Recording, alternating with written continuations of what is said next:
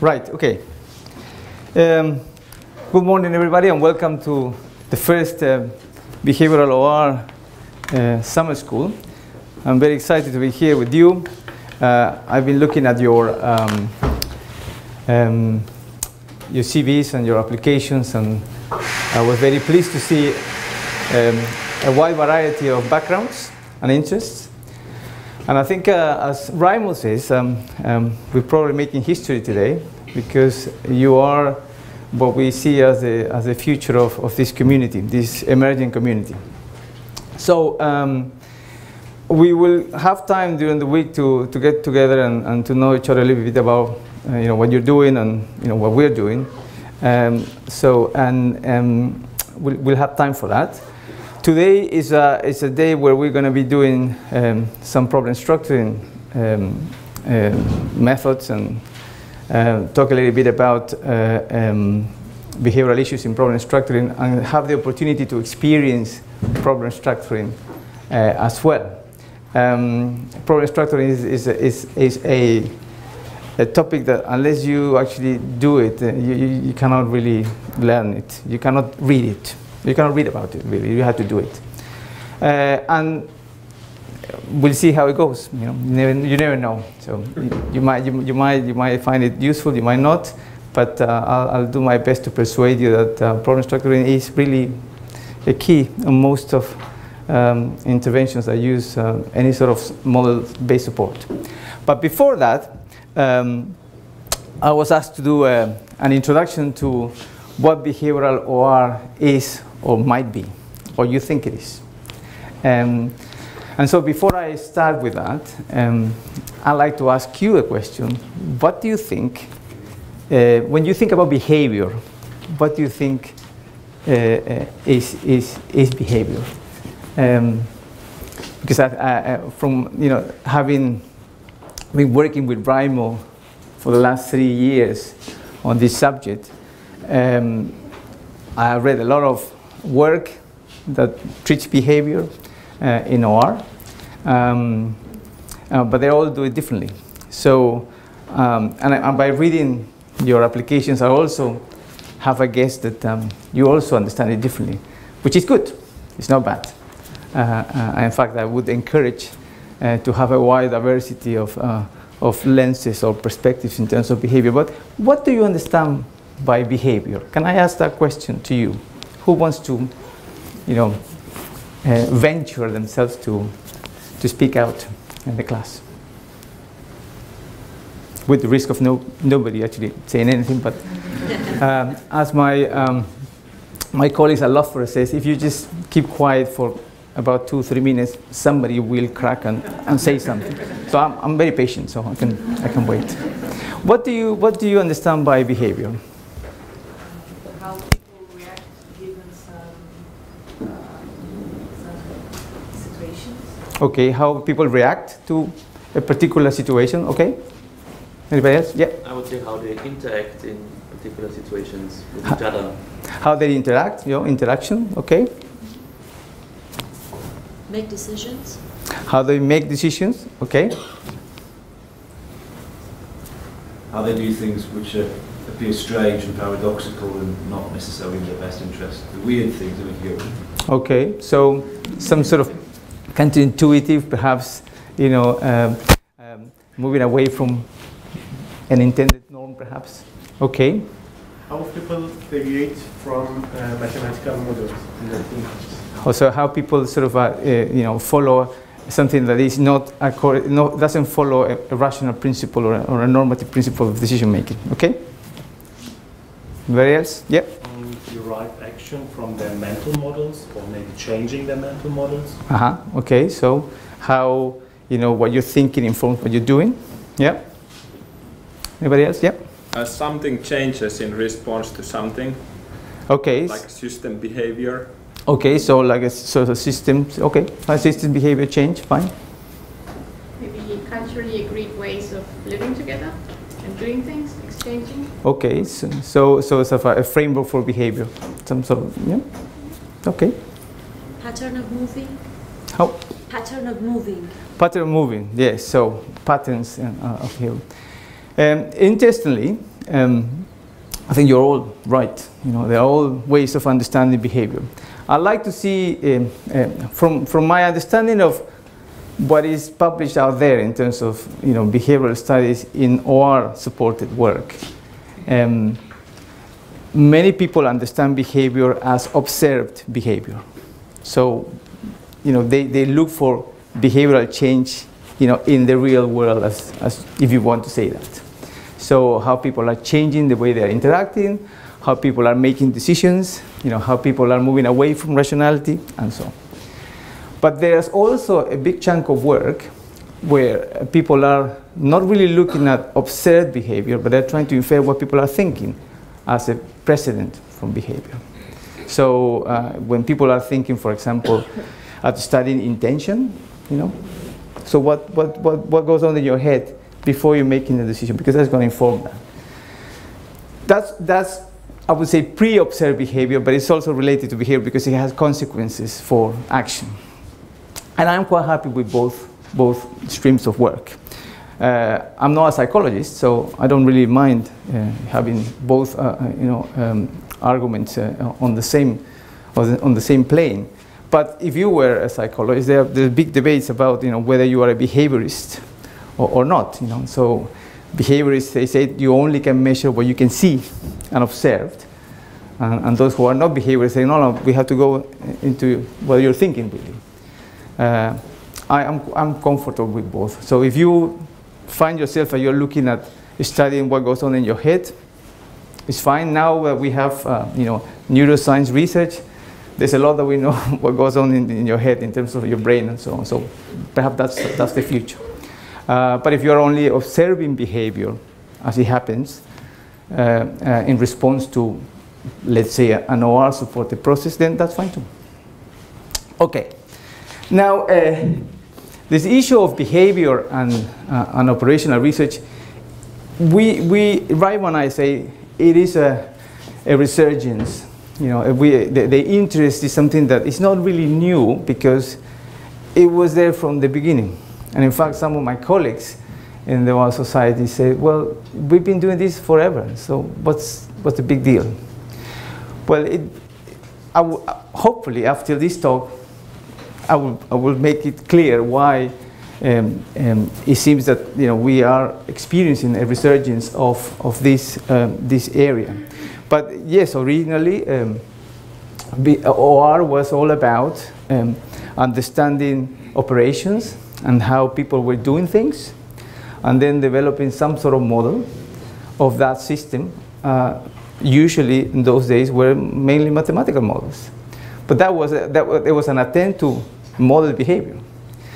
And that has stayed with us throughout, but perhaps what Raimo pointed out earlier is that throughout the years we forgot about the behavior and we just got completely, we fell in love with the mathematics, because mathematics are beautiful, of course, but then we forgot the behavioral aspect. So back in the 50s and 60s, you know, people like Churchman and Aikoff were all thinking about behavior is important, models are not only mathematics.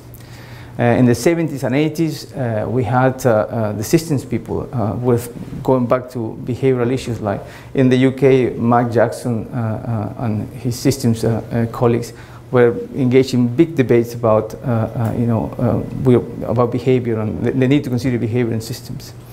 But sort of that interest kind of stopped for a bit. It's not that people forgot, it's just that it was put to one side. And you can see that in terms of the journals in OR, some journals are very, very much sort of method focused and mathematically oriented, and others are very practitioner oriented and they have little mathematics in it. And so when Raimo published his paper on behavioral OR, it caused a lot of stir in the community because he was making the point, and that paper is basically about how you communicate with models, really, and how sometimes ways in which you present results or findings actually change the way people behave. And that was quite refreshing for me when I read that paper, because I noticed that we weren't even talking about whether the model was effective or not, but whether the things that we do with models actually make any difference at all. And that's something that I will explore today in the problem structure, but also in this session. So I think, yes, it is something that is a sort of a rebirth of behavioral OR, perhaps, or the interest in behavioral OR. And I need to, yeah, thank you. So, but what, whether you understand behavior as observed behavior or something related to cognitive processes, I think what is common, or what we all share, those who are interested in behavioral OR, is a commitment to empirically examine behavior.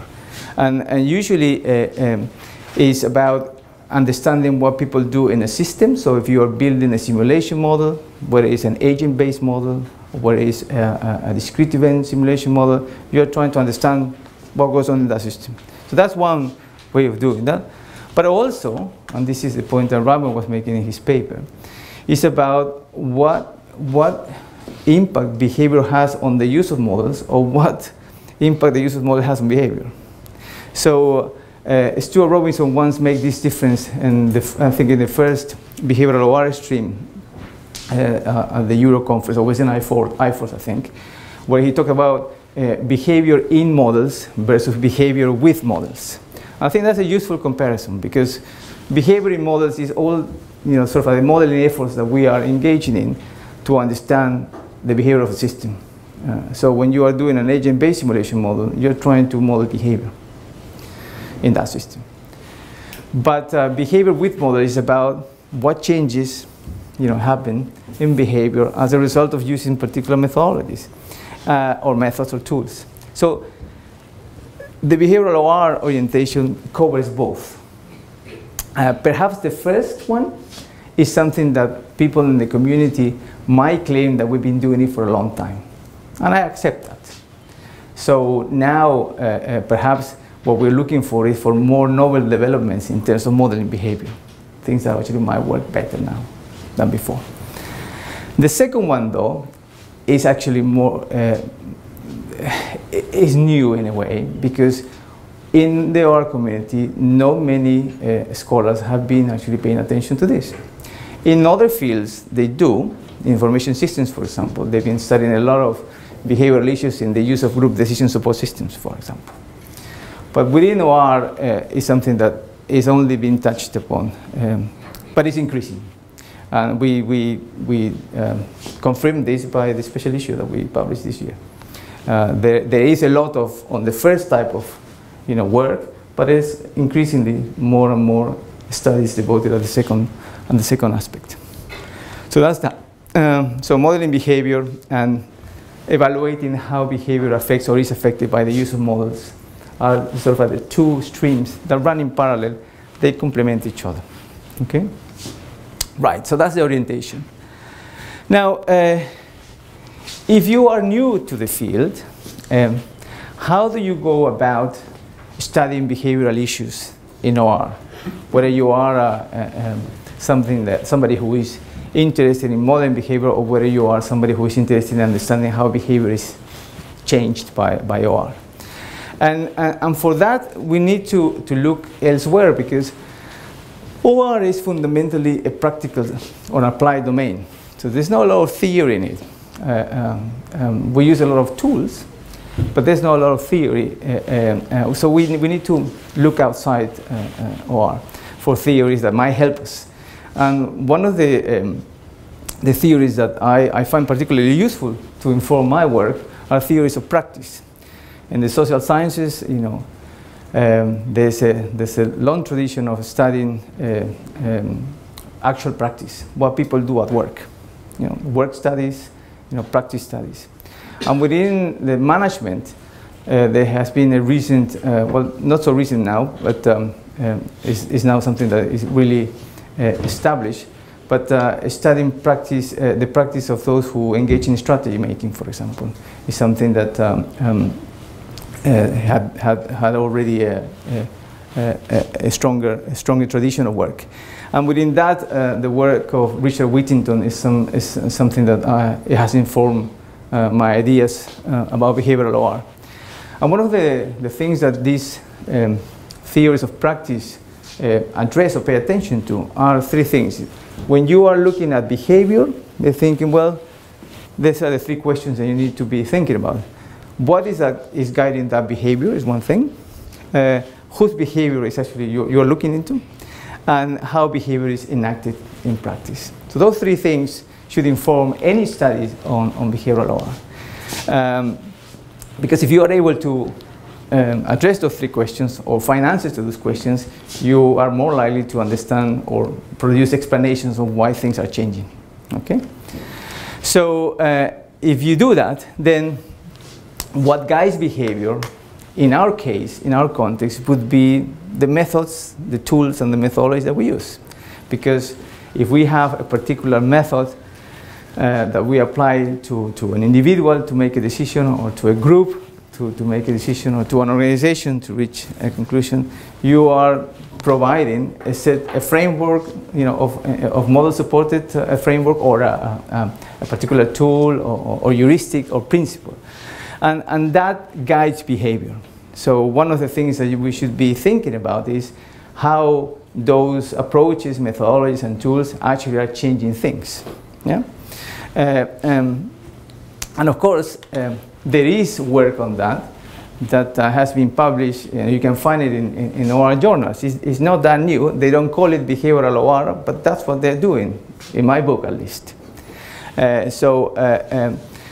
Just to give you an illustration, in this particular study, which was published in System Dynamics Review, they wanted to know, for people who were using a system dynamics model to make decisions, what effect would have if you provide feedback, intermediate feedback, about the results of the simulation. So you're running this simulation model, you're getting some results, you're using that to inform subsequent decisions. And they did an experimental study, and the idea was to find the best strategy. And they did this, so individuals were doing these things independent of each other, but all the answers and the feedback of all people working on this problem will be available to everybody. So you can pick the best information and then use it for your next round of decisions. And what they discovered in this study is that the use of feedback, group feedback in this case, in addition to using the model, positively influenced convergence of the decision process, and also contributed to higher individual performance. So for me, what guided behavior in this case was a model, but in addition to that was information feedback. Okay? And the impact of that was higher performance and so on. So for me, it's just a standard behavioral study where you are looking at the effect of methods. Yeah? Now, not many, system dynamics is a discipline that does that a lot. So if you look at system dynamics papers or journals, there's a lot of this type of work. So they have a long history of this. But there are also others. In decision analysis, long history as well in terms of developing models and seeing what happens in terms of decision making. If you go into the software end of OR, there is also some work, not a lot, where people have tried to experimentally measure whether there are changes in the way you reach consensus, or you change your mind or learn something as a result of using a particular methodology. So there's a study in EJOR where they look at the impact of the oval mapping technique, which is a mapping technique just in flip charts and manual based. And they did a 2-day simulation task. They got actually real managers to work on a problem that mattered to them, and they tried to understand whether using the method had any impacts in terms of integration, collaboration, consensus, and so on. The results were a little mixed. There was little impact when there was high conflict, but there was more impact when the modeling focused on information exchange, less conflict. Now, as a result, for the software community, that was terrible, because the software community claims that actually, when if there is high conflict, that's what our methods actually work better. And this result was telling them the opposite. Of course, the argument, as it happens, was that there was an experiment and it was not real and so on. I am a little bit more pragmatic about these things. I think there's always something you can learn from these experiments. And so, but then again, in this case, oval mapping technique, guiding behavior, and you're trying to understand the impact. So you can find those things. They don't call it behavioral R, but it's behavioral R in my book at least. So that's that. What we don't find too much. Yeah. Yes, sorry. I don't mean to interrupt you from your Absolutely, you can interrupt me anytime. Questions comes into my mind. Sure. One of them, so where you draw the line. For example, there are many people who are doing modeling, for example, corruption.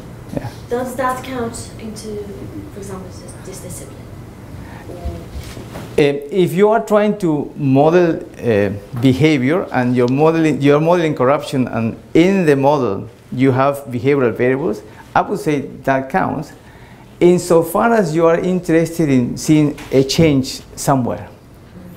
And this is the key. I think sometimes you find a lot of modeling, but for it to be, more relevant to behavioral R, it needs to be related to a change in something, either in behavior of a real system, or I need to see the effects on the system or on the client or so on.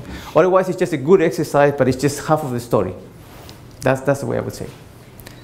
Okay. And also, in this model, does the effect of synergy count? Is there any way to basically count that in? Because that's always a big problem, isn't it? What do you mean? How to calculate the synergy? How to take into account the effects of that into people's interaction? Okay, so that is a very specific question of modeling, which I'm happy to comment, but let's wait until perhaps the coffee break, because otherwise we're gonna end up just doing very specific ones. But thank you very much for your question. Okay, so that's fine. What I was saying that we don't do much is other methods that might be relevant in OR that also guide behavior. And I'm not talking here about the models, but I'm talking about, for example, the scripts or the routines that people use to build models. You have your script, you know how to build your model. Does that count? How does that affect the way you interact with your client, for example? We hardly hear anything. We hear a lot about scripts. These are the best things, these are the guidelines to do this type of modeling. But we don't see the impact of those scripts in actual behavior. Very little, at least. Communication strategies, apart from Raimund's paper, I hardly see many papers, for example, that say the way we report results actually makes these changes. I am doing at the moment a project with one of my PhD students, which is looking exactly at that. We're looking at project briefings between clients and analysts. We're looking at progress review meetings between clients and analysts, and reporting results. And of course, what they are reporting is the results of running models. But the model is, there might be models present sometimes in some meetings, but sometimes there's not. It's just the way analysts are trying to sort of pitch a project or justify a decision and so on. That we don't see much. And I think that's very important, because those are the things that you will be dealing with when you are working with clients. And if and reading, you cannot read about it, but you need to experience it. But nevertheless, even if you want to read about it, you don't find it. The textbook is absent in terms of commenting on these sort of things. And the same norms and procedures, what sort of principles you use and so on. So we hear little about that. Now, the next one is not only focusing on methods, but also focusing on actors, So whose actor count, whose behavior counts relates to, well, who are the actors? And for us, actors are all those individuals who, on their own, or as part of a team, or of an organization, are designing, implementing, or engaging with an OR supported process. So that means that we don't only have to focus on practitioners, but practitioners are obviously a big part. And in fact, most of the stuff that we read about interventions that use OR are basically accounts written by practitioners or academic practitioners. I did this, and this is what happened. Yeah? So we do have that. But what I'm interested in now is what type of practitioners are we really studying? And you will find that in the simulation field, what people have published about is the differences between experts who are modelers who are experts versus novices, modelers who are novices. And the interesting bit is that if we can find the gaps and the differences, then we can spot areas in which we can develop training for novices. And so they did this study where they compare novices and experts modelers using discrete event simulation and system dynamic simulation. And they find particular differences. They have differences. They focus, the way they think about problems and so on. You may say, well, that was kind of obvious, but because they're using different things. Yes, but at least they are producing empirical evidence that we can use rather than just talking about it. So in this case, these are a particular type of actors. But they are not the only actors that you should consider. So we should also consider clients. What clients actually say about these projects. Sponsors, the sponsors make a big difference to an OR project. We hear very little about that. And of course, users as well. So we need more of that. There's little on that, and we need to sort of increase the diversity of actors that are considered. When we talk about clients, for example, in those case studies about OR interventions, usually are based on interviewing those who participated in this, which is fine. But mostly, if you look carefully about case studies in OR, they're usually post hoc reflections by somebody who did the project. And the problem with that is that memory can be tricky. You can embellish things. You can see things with rose-tinted glasses. So that can be an issue. So the impact of actors' behavior, gets intertwined with the impact that the methods are using. So it's not the methods only; it's who uses them or who applies them, and so on. So both things are important. And the final thing, which we actually, very little we know about, I would argue, is what I call OR praxis. Praxis is basically when you are actually using an OR method in situ. So how many accounts of practice do we really have in our journals? Almost zero, I would say. We don't really have an account of data that comes from the actual use of an OR method. Very little. And that's something that we could learn about or learn from a lot. So when I'm talking about practice, if you do an OR project, modeling is just one little activity of the project. There's a lot of things that are going on with your client at different levels of the organization. If you have a big team, lots of conversations between the partner of the project or the senior manager or the chief analyst and the actual modeler. There's a lot of things that are happening, lots of meetings and so on. Most visibly, you can single out particular episodes. You can single out, for example, modeling sessions, or you can single out meetings in which a model is used, or as I said, design sessions, for example. And how many of us actually have read anything about how those sessions actually go? Very little. When we read about OR, we read how to model, usually. And then we start our project and we said, I'm ready to model, but you realize that actually you still cannot model because there's a lot of things that you didn't know about because nobody told you about, and you can only experience that. So I think there's a big gap there. There are some studies, but very few. So I'm talking about studies where you are actually looking at actual projects. I'm not talking about experiments. So this study I did with one of my collaborators, where what we did is we look at how facilitated modeling is used in workshops. So this is about building models on the hoof in a workshop with a team. And what we're trying to do is say, well, you know, one of the claims of these type of approaches is that they produce new knowledge. So I said, well, let's see if they produce new knowledge. And the problem that we had is that we cannot ask after the workshop, did you learn something new? Because people will say either no, and the problem with that is sometimes they have this bias. They're thinking, well, they're thinking that they knew it all along, but actually they didn't, but they tell you, no, I didn't learn anything. Or they tell you what you want to hear. So that's a tricky one. So the only way you can actually do it is by recording the data of the workshop as it happens and see what happens. So we did that. At the time, the limitation was that we couldn't video it, but we had all the recordings. And we looked into how knowledge is created, and we looked into theories of knowledge creation and so on.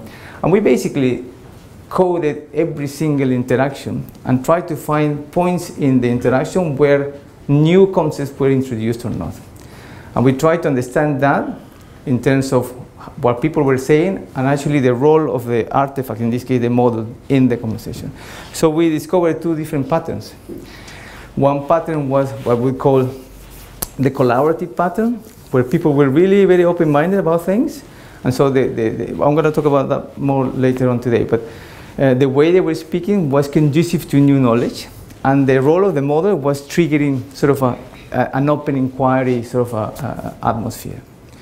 But there was other patterns in the same workshop with the same facilitator, the same analyst, same team, where the pattern was a little bit more assertive, and there was no new knowledge, and there was all knowledge being recycled and recycled again. And the model was used not to create new knowledge, but to fix the knowledge, non-negotiable. Very interesting, same workshop, different patterns. Was the workshop successful or not? Well, it depends on the balance, you see, how much new knowledge you get as opposed to old knowledge. That's what I call praxis. You have to go closer to this. And of course, if you look at this and you read about this, you're thinking, oh, actually, it's not that easy to do facilitated modeling. It's quite complex. There are other ways of doing this, of course. Richard Ormerod wrote not so long ago a very interesting account of a 10-year project, I think it was, an OR in government. And what he did is he used a theory of practice called the Mangle of Practice. A sociologist called Pickering. And basically he said in a project, you know, you have different elements, human elements, and material elements, and technical elements, and so on. And all of them are really, really a mangle of things. And if you want to understand why the project went the way it went, you need to find and sort of deconstruct the project using these different concepts. And he did that. And the account is very interesting. So it gives you a much better idea of how complex an OR project of this scale, because it was a large-scale project, was. So that's praxis, again. So for me, the praxis bit is one of the most interesting areas. That's a personal choice, because it can highlight the gap between textbook OR and OR as it happens on the ground. You know, we teach in our university, you know, we train future analysts, and we train them to model, you know, do hard OR, stats, optimization, simulation, and they learn statistical analysis, and they learn to be good modelers. Would they be good OR analysts in practice? It's a big question mark, because if we're not teaching them anything about how things actually work for real, there's a big gap. So if you what's the sort of the standard a script for modeling? Define the problem, define the objectives, develop options, test the model. Does it really happen like that in practice? No, it doesn't. You know that. You know that even now. So how does it happen then? What do I have to take into account before I go and start my first project? So for me, this is a great opportunity. We know we have papers about OR practice, but we don't have papers of OR practice, if you know what I mean. And so that's a key gap. So the argument so far is that if you want to have an holistic picture that considers behavior in OR, well, you need to look at three things. Who are the actors? What are the methods? and how are they used. Yeah? Those three things. And again, this is inspired by these theories of practice, which are very relevant to behavioral OR. So Raimo and I had a lot of rounds around this figure. We wrote a book chapter on this, and we're hopefully gonna continue working on this. But the idea is that this is a framework which more or less summarizes how would you go about doing behavioral OR. Basically, the three key concepts are there, actors, methods, and praxis. And of course, they will have an impact on outcomes. And they are all, of course, intertwined. Analytically, I'm separating them, but in practice, they are all mixed. And also, obviously, they are embedded within a particular context. And so that's true. But also, outcomes will have a feedback effect. If you have a successful outcome, it may mean that in the future, you become more competent as an analyst, or you become more competent as a user. Or as a client, you may like repeat business and you want more modeling done in your organization. So that's an effect. And also, obviously, if your outcomes are good or bad, that will inform your methods. You may create new methods. You may improve your methods. You may discard methods. So there are feedback effects. Now, I rarely see any behavioral OR paper, what I would consider behavioral OR paper, that doesn't do these things. They all do these things, but the emphasis is different.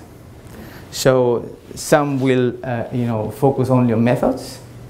Some will focus only on praxis, perhaps.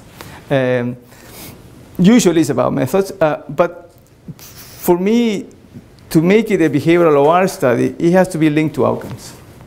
If there are no outcomes, then there's only half of the story.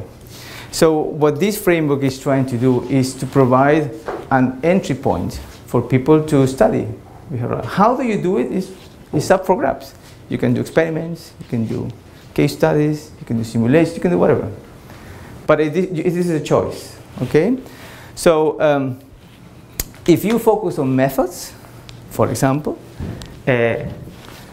you will be interested in the outcomes in terms of, if you are just modeling behavior, you are interested in the outcomes of running the model, how the system is changing, When you do AJ-based simulation, you don't know the outcomes because you are interested in these emerging patterns, So you code your simulation model and you see, this is what's happening at the end. So you're interested in that. Or you're interested in changes in cognition or in attitudes or in interaction.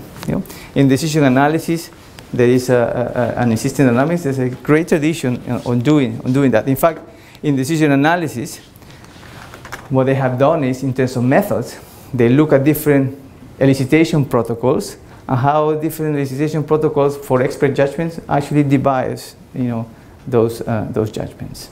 So there's that. So that's one point of entry.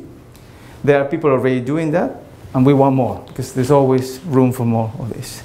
But as I said earlier, what we have less about is how other type of methods, not only the models, but also the scripts, the routines, your communication strategies with clients, how does that affect the outcome? Teaching, teaching and training. How many teaching and training actually papers you see? I have trained and teach these people in this way and this is the result. And they are more competent or less competent or whatever. So we can do that as well. That would be behavioral OR too. That's one focus. If, on the other hand, you want to focus on actors, yes. I mentioned expert and novice modelers, have been used in simulation studies, but also in forecasting studies. In the special issue on behavioral OR this year, there is a study that looks at expert forecasters, for example, or managers. Decision analysis. There is within OR there is a community that looks at strategic OR, and they look at how analysts are doing strategic OR, and so on. So that's one. But what would be interesting is, mentioned your comment earlier, is how the same method, may actually lead to different outcomes, because that depends on the competence of the user or the analyst. The style, how some people are, they have particular cognitive styles. One of my papers earlier this year was about the need for closure, how some people with high need for closure actually use the model differently from those who are low for need for closure. Your consulting approach, are you the kind of analyst who presents himself or herself as an expert? Do you sell, as a doctor-patient relationship with your client?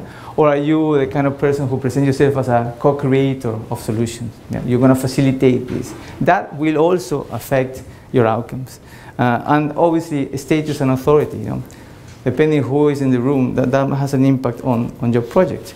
So, yes, there is a lot of, already on actors or actors studies, but I think we can do more about this. In other fields, there is studies around those areas, but we need to do more in OR. And in practice, as I said, yes, if you look at actual practice, as it happens, moment by moment, then you will accept that actually OR work is very complex, still underexplored. Some exceptions I mentioned, there are others as well. And the idea is that in my experience with the work that I'm doing on practice at the moment, for example, you will see deviations from expected behaviors. Are they bad or not? It depends. They are bad if, perhaps the outcomes don't adhere to what seems to be reasonably, a good framework of decision making. But sometimes what happens is users and analysts improvise. And, and they use methods in ways that they were not intended to be used for. But they create a new use. And that's very powerful. So you're creating basically a new methodology by being innovative, if you want. So those deviations, you can only know if you do research like this, because you need to see what is actually happening. Why is that people are using this particular data envelope analysis framework in a different way? How did that happen? How did that come about? How can I learn about that? So that's that. Now, methodological issues. I don't think there's a single way of doing behavioral OR. And I think Raimo and I are very clear on that. We like to embrace that eclecticism. Okay? And I think you could learn a lot from how other scholars in other fields have studied change. Okay?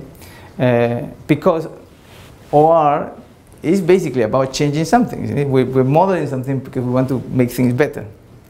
The science of better, that's what they call it. And by that we mean we want to make things to work a little bit better. Yeah? Yeah. And so if we're trying to change things. If that is the case, then what can we learn about studies of change? If you look into how people have studied change, they have studied change in different ways. The work of Scott Poole and Van de Ven, two American professors, is quite inspirational in that sense, because they basically say, if you are trying to understand and examine change, whether it's change in an individual or in a group or in an organization, it depends what your stance is in terms of how you view reality. So some scholars, they think that organizations, for example, are basically all about entities who will change but will remain the same. So somebody, a child goes to school, that's an entity, he goes through school and he learns a lot, he's changing cognitively, but he's the same child at the end. So if you look at that sort of what I call substantive ontology, then there is a particular way of studying behavior.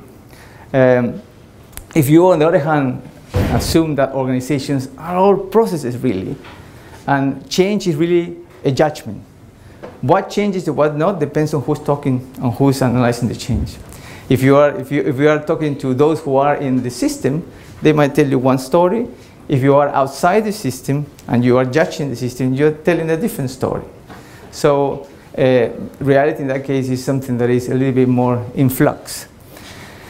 And again, if you're looking at that, then there are different ways of doing that. And the different ways that they've been using for studying change, they call it the variance approach or the process approach.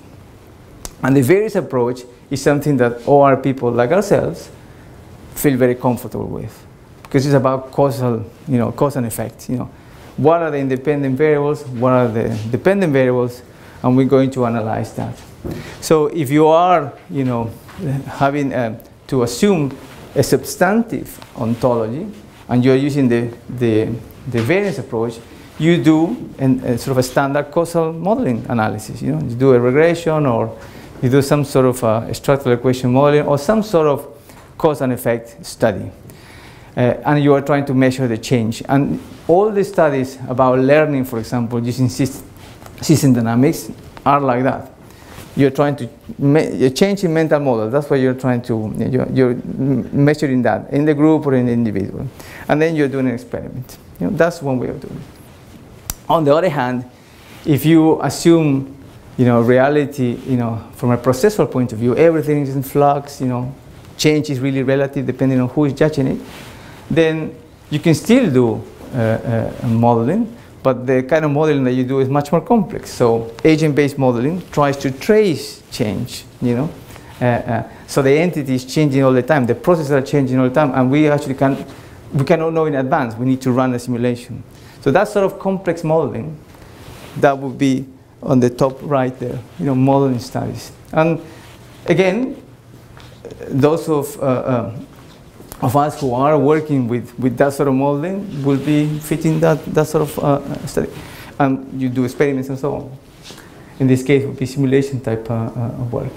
Now, the process approach is different. The process approach doesn't try to measure change before and after. What a process approach is trying to do is to see how change came about. How is that we moved from point A in time to point B? What really happened?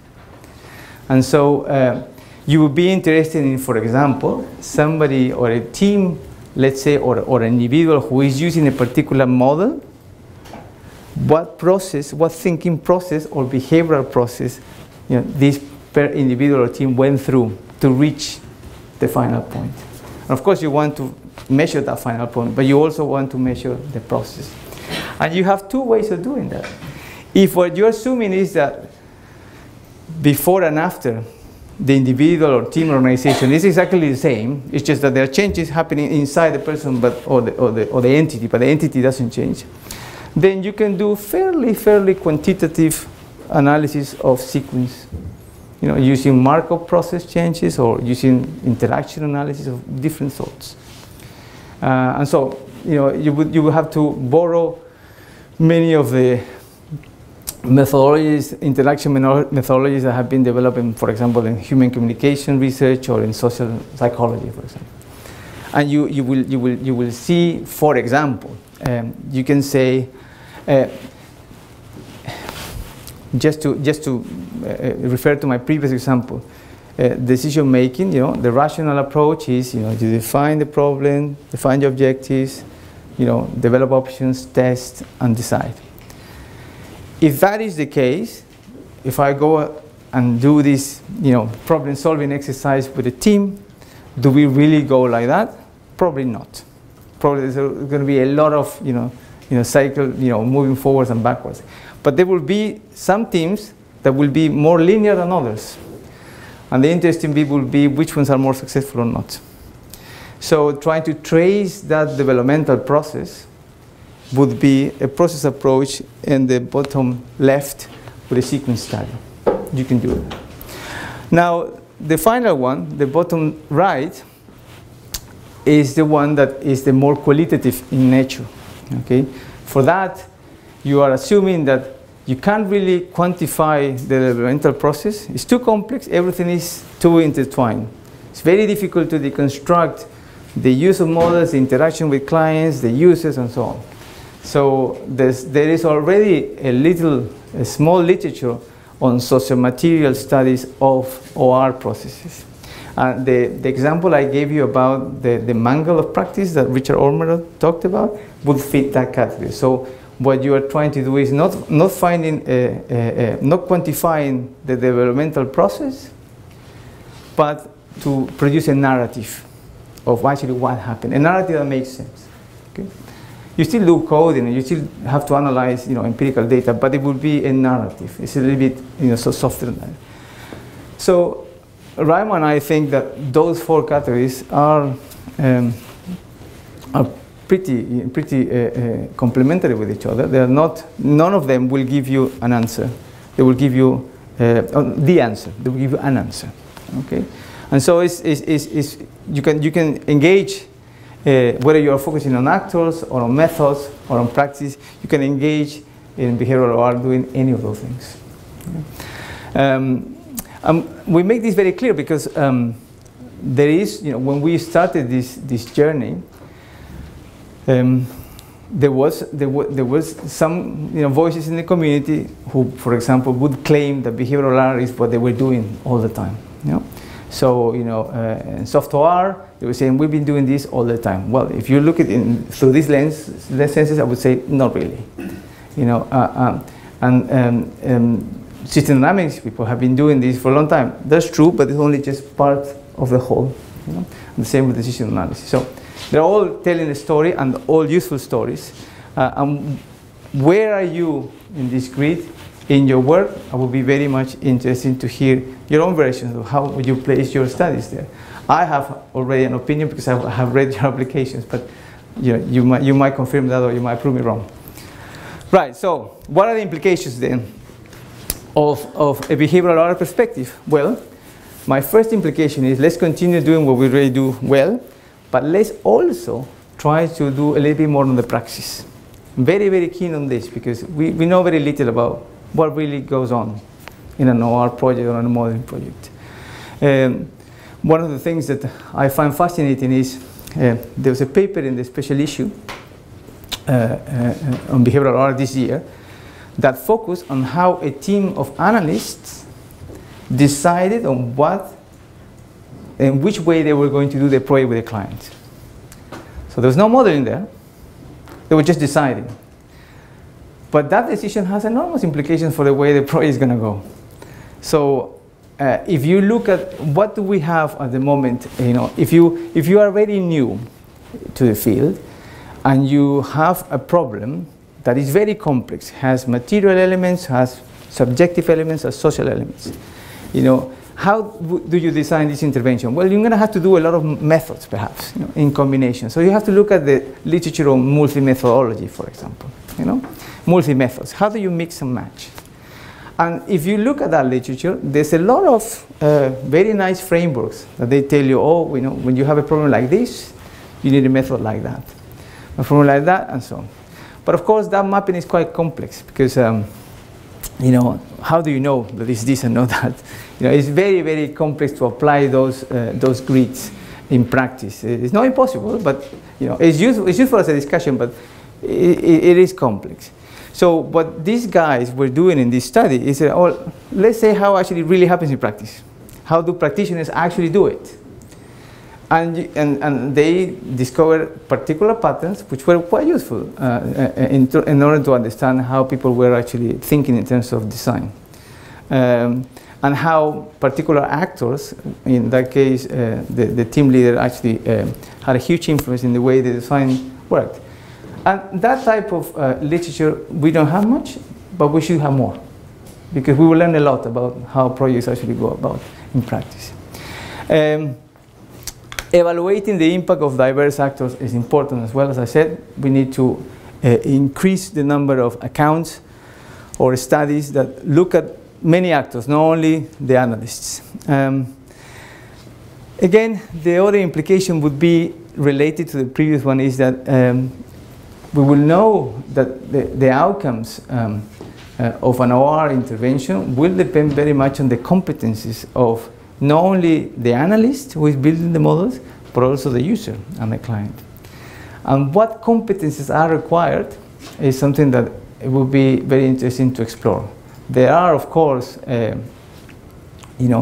lots of studies about competencies, but most of them tend to be guidelines that are advocated by particular methods or particular ideas.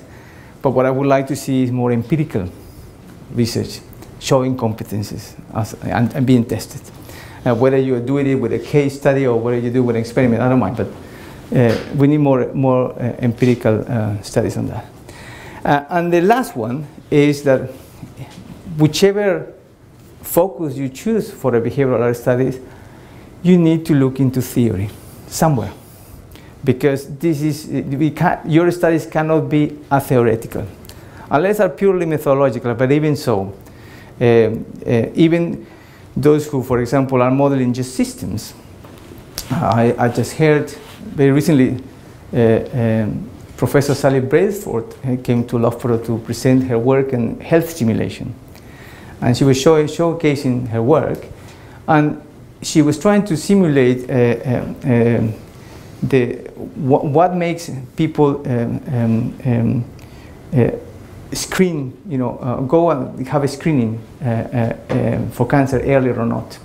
And in order to do that, she looked at data and so on, but she was looking for theories. And she looked at theories, for example, of intention. What makes somebody do something according to intention? And there are theories about that, and she used that to code her model. So that's a very good example of a quantitative modeling approach informed by a theory of behavior. And in this case, it was a behavior about intention, so it was even and then she ran that. And she used that to provide recommendations about when do you need to remind people about where to screen and so on. So we need that, yeah. One question, in the case you record the workshop, do the participants know that they're being recorded? That's very good. You can do that only after, obviously, the quick answer is yes, they do know it. But and the second point is that you need to do it when there is trust and good rapport with these people. In my experience, I mean, people tend to say, oh, would they act up for the camera or whatever. After the first 5-10 minutes, they forget the camera and they can do whatever. They swear, they get into fights. But you need to obviously negotiate that access. So that's the challenge. That's why if I were a PhD student, I'd rather do an experiment perhaps, because I can control it. Because if I want to do these big cases, I don't know where it's going to go, and where I'm going to get the access and so on. So that it's a bit tricky. But sometimes, the study I'm doing with my PhD for meetings, I have a good relationship with that client. And so I have been able to secure not only the funding of the PhD, but also access for these meetings, because actually the client wants to improve the way they communicate with the clients. But definitely there's an element of Hawthorne effect present whatever you do if they know that they are being recorded. Well, you can say that. You can say no design is perfect. So as I said, trying to draw again on my pragmatism about the subject. Yes, of course, it would be very nice to control every single variable, but with that, then you're not going to do anything. So with those caveats, yeah, you can do it. Yeah. I think video data is something that is very difficult, but if you can get access to it, we can learn so much. Particularly those who want to start in the field anew. So my conclusion then, as Raimo said, yeah, OR is never just about modeling and models, it's also about people. Okay. And I would say you should, rather than saying OR is only about, behavioral OR is only about changing mental models or biases and risks, or the biasing techniques, or it's only about simulation. No, it's all of that. All of that have a function, and we can all learn from that. In the end, we're all concerned with the same thing. We want to change things for better. How we do it is really up. So you have some choices. You can focus on methods. You can focus on actors, or you can focus on practice. You can focus on all of them. In fact, you basically do it if you're doing a real project, but you will have to give salience or prominence to perhaps some of them. You have to foreground something and background something. but connected to outcomes. That's the key, connected to outcomes. How do you do it? Again, it's up to you. You can do experiments, but you can do other things as well. You can do case studies, you can do action research. Of course, the challenges for us or our people is that if we are going to do things like case studies and sort of ethnographies or interaction analysis, we're going to have to get trained in something else because we're not trained naturally on those areas. We have to borrow from others. But we can learn so much if we do that. But carry on with experiments as well. That's obviously is important too. So what we think are offering with these studies, well, my first point was empirically driven insights. So it's not about just talking, it's about showing, with data. So empirically grounded explanations of how actors are using methods in their practice and what the impacts are. And so if we could, as ultimately, impossible task but aspirational nevertheless, produce a theory of OR practice that will improve practice and increase actors' competencies, then that would be a good goal to have. And that's so everything that we're trying to do, in our view, is trying to contribute to develop that sort of a theory of effective practice. Maybe, as I said, unachievable, but as an aspiration, is something I think is worth pursuing. And I think that with that, this almost half past. Then, so can we just take a break? And this is all I have to say. If you have any questions, just shout out. Yeah.